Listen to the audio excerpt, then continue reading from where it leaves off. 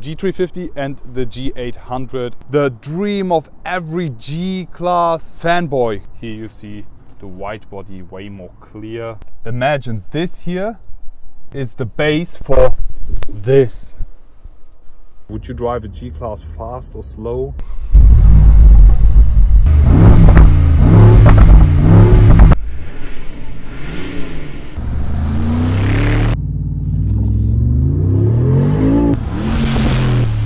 This is you, I guess, and this is the guy she tells you not to worry about.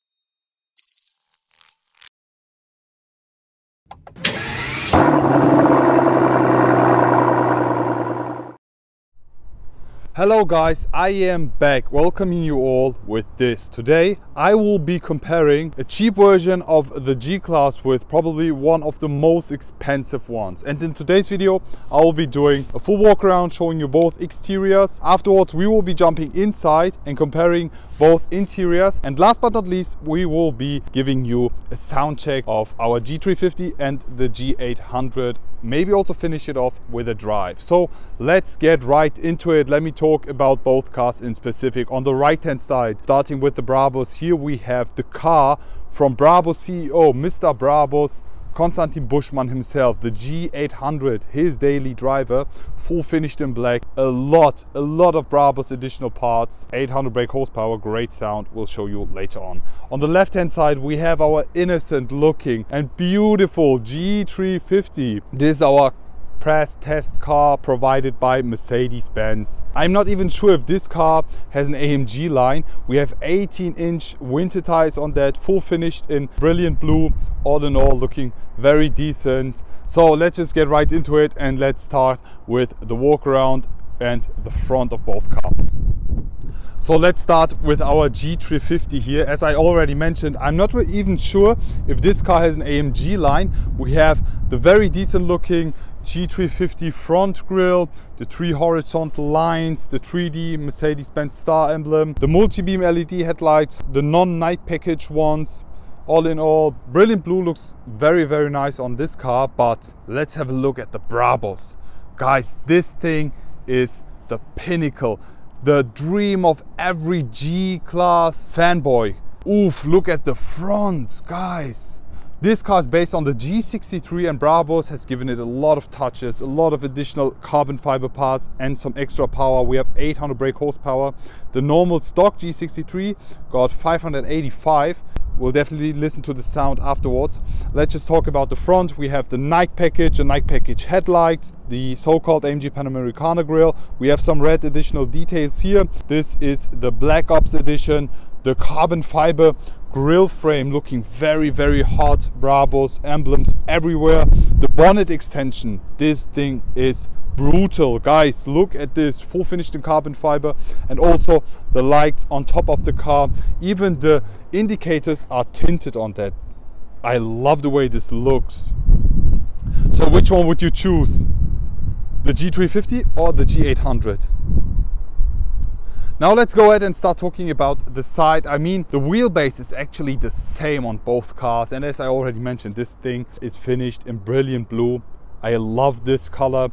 We have them ugly looking winter tires on, 18 inches, but still looking very good on a G-Wagon. All in all, we also have the rear windows tinted. But now let's have a look on this, guys. The G Brabus. We have the Brabus specific white body kit mounted on that G-Wagon as well. And look at the wheels, guys. Here we have the 23 inches monoblock R Platinum Edition, full finished in black with the black brake calipers, red details. Hot, this is super hot. Love the way this looks. Also closer look on the white body kit, which makes this car look so much more brutal. On the side we have some additional carbon fiber parts, which I love. The Brabus emblems, V8 biturbo 800 Black Ops edition, also with the light on the side. And something I love about this, the door handles, guys, these are full finished in carbon fiber. Normally on the stock G they are full finished in plastic, but yeah, these look great. So looking at the rear, you can instantly see the white body on the left hand side Brabus. You see that? It looks way more brutal. And on the right hand side, the stock G-Wagon, you see that? Especially on the side. Now let's concentrate on the Brabus on the left hand side. As I already mentioned, we have the Brabus wide body kit on that one, which makes it look so much more brutal. We have the spare tire cover on the back, full finished in carbon fiber. We also have the handle here finished in carbon fiber with the Brabus badging. Guys, look at this. Here you see the wide body way more clear. On the right hand side, our G-Wagon, you see it's not that wide. This is the base G. The spare tire cover is finished in chrome. You also have the option to make it full finished in blue from the factory. And all in all, guys, what do you say? Which one would you choose? Just looking at the rear. But now it's time to concentrate on the interior of both cars. We will be starting with our G350 on the right hand side. Guys, here we have the non-AMG line interior. We have the extra leather interior. You see that with the nice rising diamond stitching, full finished in black. We have the wooden trim on the center console, on the dash as well. Everything finished in leather. All in all, very, very decent look. But guys, let's compare this with this. Wow. Let me just jump inside to give you a closer look. Guys, look at this. This is so beautiful. We have every single part redone and refined by Brabus. Look, even the handles here on top, these are finished in carbon fiber. Normally these are plastic. We have the seats, Brabus fine leather works on this. Black leather finish with the red details, gorgeous. Brabus double B as well.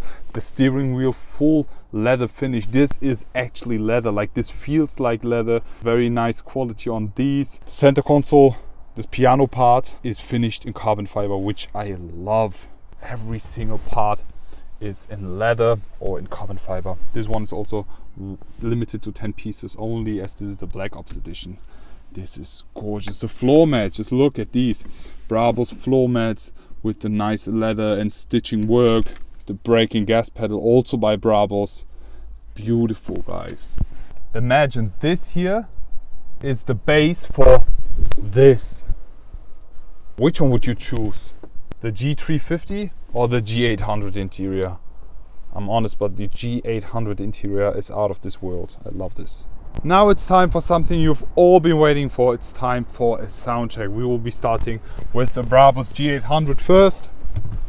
Let's just start the ignition. The car is set into Sport Plus, as you see, which automatically opens up the exhaust valves as well. Let's just start up this beast. Enjoy the Brabus Symphony.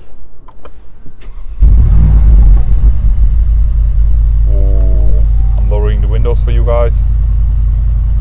Now listen to this.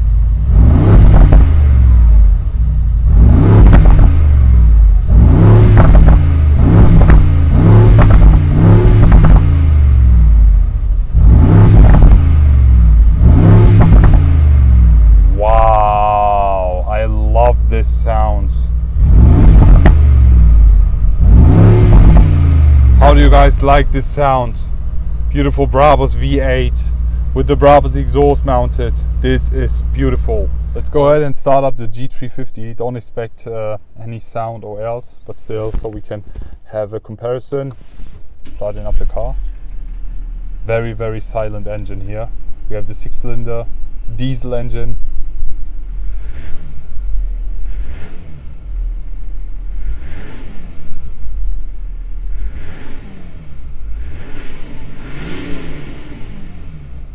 Well, I mean, I didn't expect anything, but yeah, just to compare it, let's just get back to the Brabus. Since you guys enjoyed it, it's time for another sound check with the Brabus G800 now from the outside. Let's go.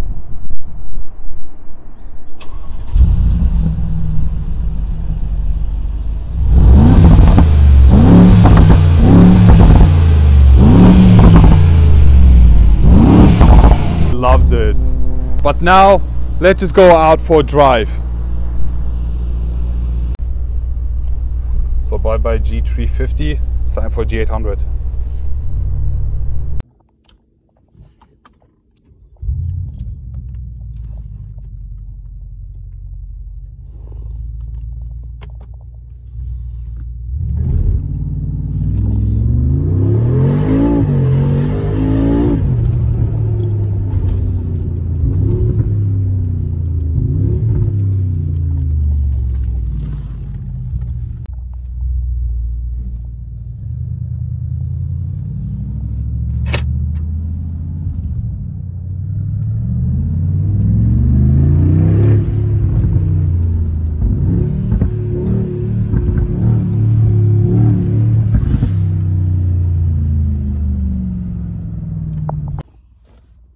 We are now inside the G350. We'll be also demonstrating the drive inside this car.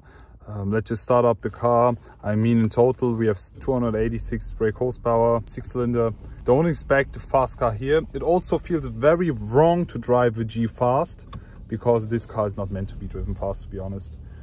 A G is an off-roader, is a dominant car, and I mean, I actually love to drive the 350 because this is actually how you have to drive a G.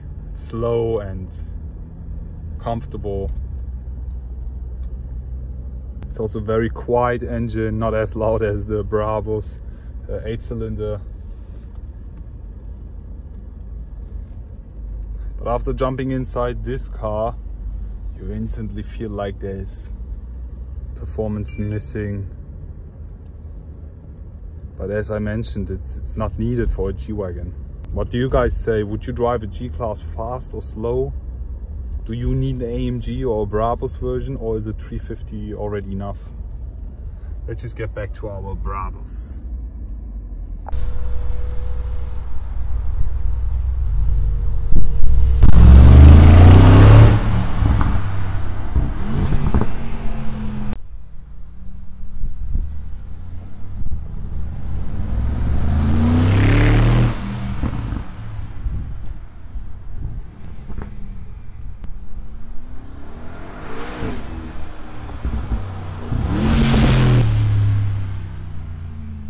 So this is you, I guess, and this is the guy she tells you not to worry about. Guy, that's it for today's video. I hope you all enjoyed watching. How do you guys like it? The sound, the drive, the exterior? Leave it all in the comment section below. I mean, the winner is clear. It's definitely the G800 Brabus. I didn't expect another result, but as a daily driver, I have to be honest, the G350 is a great alternative. 10 liters, 900 kilometers of drive. Enjoyed it, pure driving pleasure. But I guess with the G800 you have to refill it way more often. It's very expensive in keeping it, but I guess that's not a problem for a Brabus owner. Which car you would like to see next? Leave it all in the comment section below. Looking forward to see you all again and wish you all a great day. I will be back.